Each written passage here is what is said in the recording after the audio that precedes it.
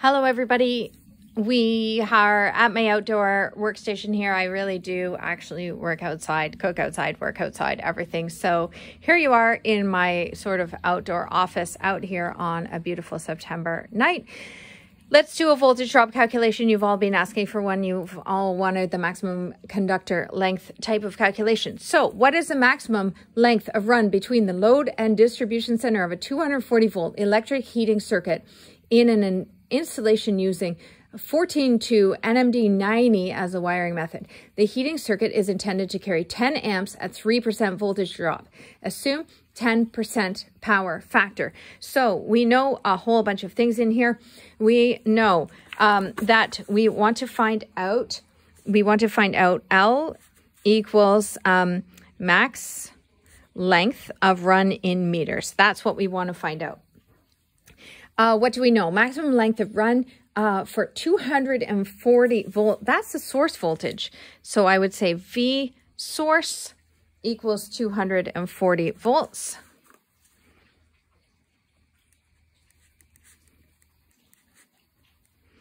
Okay, electric heating circuit, doesn't matter what kind of circuit, is in an installation using 14-2. So I would say size equals 14, because I know that's going to be on table D3.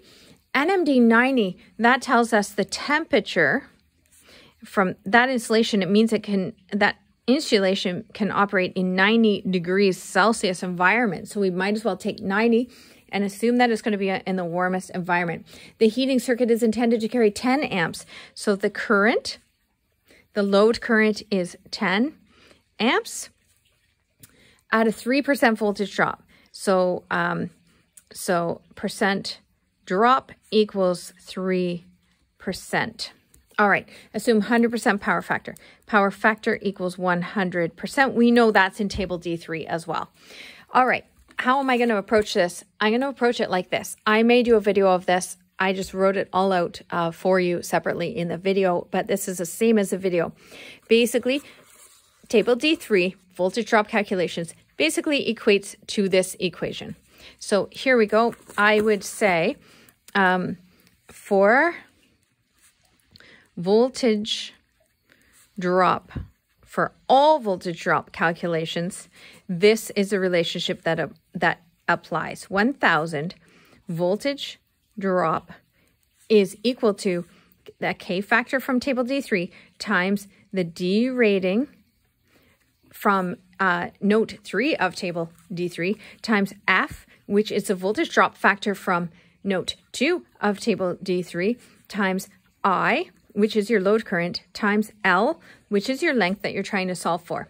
Now, this is just a regular equation, but if we've been out of school for a while, we might forget how to solve regular equations. This is an equation that only has factors in it. Factors, not terms. Factors are things that are multiplied and divided. Terms are things that are added and subtract. So this is a term, this is a term, they are multiplied. Sorry, this is a factor, this is a factor, they're multiplied together. Factor, factor, factor, factor, all multiplied. So to isolate L, length, then these are all multiplied by length. To get rid of them, I would have to divide this side by all of these things. I would also have to divide this side by all of those things, because you can't do something to this side without doing it to this side, without saying we have equally done the same thing on either side. So let's go ahead and divide each side by all of these things to isolate L. I'm also going to flip L to the other side. So that is simply how we rearrange an equation for what we want to solve for. And what we want to solve for in this equation is L. So L is equal to 1000 times V drop over K times D rating of note 3 times F times I times L. Oops, not L, because I have L on the other side now. All right, so that's my equation. Let's start subbing into it in order to solve for L then. 1000 is easy. It's already there. Voltage drop. Well, what is our voltage drop? Well, that's going to be the actual voltage that got dropped. It's going to be the 3% of 240 volts. If you want you can go from first principles and remember that the ratio of the voltage that got dropped to the source is equal to the percentage of drop over 100. Or, in other words, voltage drop is going to be equal to voltage source times percent drop. And I'm going to put that percent straight into a decimal form. And so the source voltage was 240 volts. Then I'm going to say 240. Keep your units. Your units are what helps check your work. Times 3% in a decimal. So that is, I think that is 7.2 volts. All right. So 7.2 volts is my voltage drop. I'm going to sub that in. I encourage everybody taking any of these tests to keep their units. In engineering, if you keep your units, it really helps you check your equation. And if you've done anything wrong, your units will kind of show that for you. So now we get this K value. The K value is very fun. It's in table D3 if it's a 75-degree installation. It's not, so I'm going to have to multiply by 1.05. But let's look at table D3, which I conveniently have in here for you. This is table D3, and my size is 14. So I'm going to look at this row. My power factor, I'm going to assume I'm working with copper. I don't know if it said that, but copper, and my power factor is 100. So I'm going to steal 10.2 from there. So K equals 10.2. And I know here that it's ohms per meter, and I think that's really important to keep that ohms per meter. So there we go. I'll sub that in, 10.2 ohms per meter right into my equation there. Now I have to multiply by the T rating factor. Look at my handy dandy cheat sheet here, which I gave you in a video. I just made it look a little different. I made it look like this. So now we look at our handy derating factor. A derating factor is note 3 of table D3 says that if it's in a 90-degree operating temperature, we should multiply by 1.05. So times 1.05 is our derating factor. You know, that's unitless. I have, you know, I've looked it up and it is unitless. Now we're going to multiply F. Here's F. F is D3 note 2. By the way, if you want to see these notes, I can show them to you here. Let's see. See, to determine the voltage drop for conductors having 90-degree operating temperature, multiply K value by 1.05. That's what we just did. And note 2 is this big table. The voltage drop factor F can be determined by this table. It's all 2, except for 2 specific cases of 3-wire and 4-wire 3-phase AC. So F is going to be 2 from this table, which is called the voltage drop factor table of D3 note 2. All right, so F equals 2. By the way, that is, I happen to know, also unitless. And then we need to multiply by I. I is 10 amps. It was in the question. It was stated that it's a 10 amp application.